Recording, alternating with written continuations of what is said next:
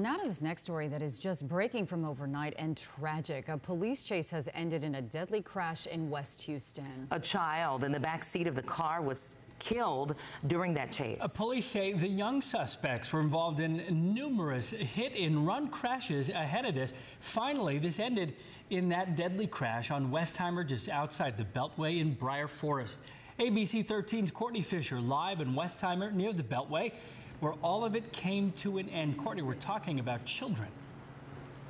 Yeah, Jacob, the boy who died was between 12 and 13 years old. In fact, police tell us all of the boys in that car were that young.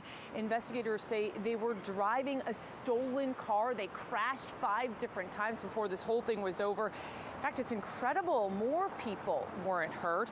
Police started chasing that stolen car on the west side around 10 p.m. It first wrecked on Richmond, but it just kept going. And the next crash happened on Kirkwood. Same thing, they kept driving.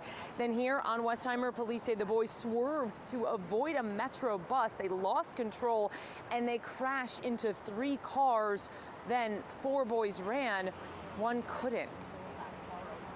Upon returning back to the vehicle, they found another suspect in the back seat of the vehicle who was unresponsive. HPD arrived, transported that suspect who was declared deceased at the hospital. All of the suspects are between the ages of 12 and 13 years old. Of the 4 boys who ran, 2 of them were caught. They were taken to the hospital with minor injuries. 2 others got away. Again, no other drivers were hurt. We're still waiting to learn more about the boy who died, but again, he was just between 12 and 13 years old.